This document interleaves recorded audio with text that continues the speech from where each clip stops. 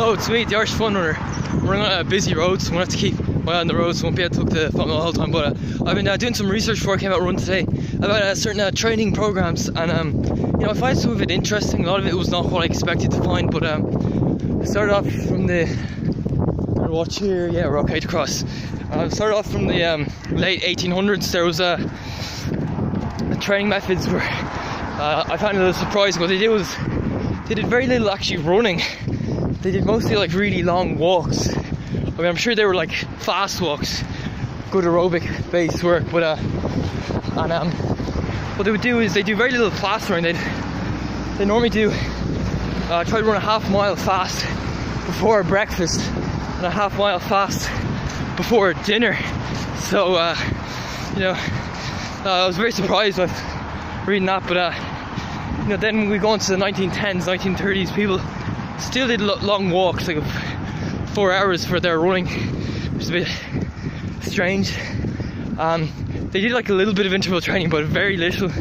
Like typical interval session would be 8 by 100, so that's very little. But there was a guy there called Nurmi. I think he was from Finland. What he did was he started bringing in interval training. This is where interval training really started. They still did very little of it. It was nearly all walking or slow running back then. And what he'd do is, yeah, he'd run intervals of up to 600 meters. That'd be the max. And there were occasional workouts of 1 to 2 kilometers, but I'm not sure exactly there. So next period is the 1940s and the 1950s. There's a guy called Waldemar Joshar, I think I'm pronouncing that right. He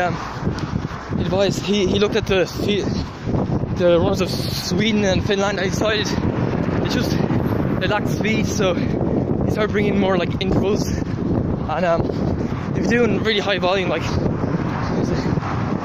80 by 200 or something. And yeah, there was a mix of like high volume, low volume. Some people were doing 100-mile weeks, some people were like Roger Bannister were doing very low volume. Like he was doing, typical session for him would be 10 by 400. He'd do a progression, so he'd run, generally he'd start his first 400 in 66 seconds, and he'd work his way down to 60 seconds for the last few. Right, so next time period, 1960s, 1970s, this was the start of the modern training. The likes of Arthur Lydiard brought in stuff like steady long runs again. So before it used to be do interval training 4 or 5 times a week, easy runs every other day, and but Arthur said no, 3 times is enough, then easy runs every other day. And people used to, you know, be high mileage, and so this type of training was helped runners in the like 1970s or 1980s be successful. Like, you know, doing this whole idea of 2-3 sessions a week, like one steady run and easy runs every other day. Ireland, UK, America did very well at this stage before the Kenyans started to dominate. And yeah, for some reason we've gone downhill since then. And so I think the difference between this training now and then is it's more open to the public. Like back in the day, I was reading about this guy called John Hogan.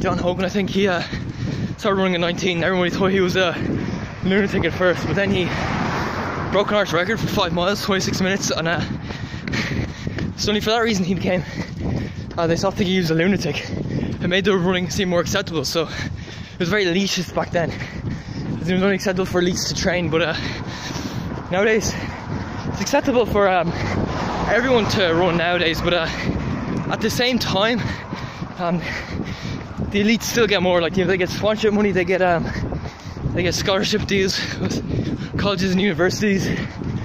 So yeah, still an unfair world we live in.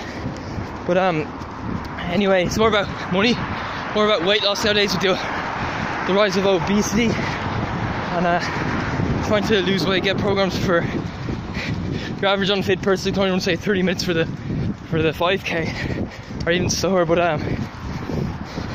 anyway, this is my video. Oh, no, I'm also mentioning there's a lot of there's more training fads nowadays because of people trying to make money, burn you out, like HIIT and all that stuff. But anyway, this is my video on training methods through the years. Comment below, what do you think?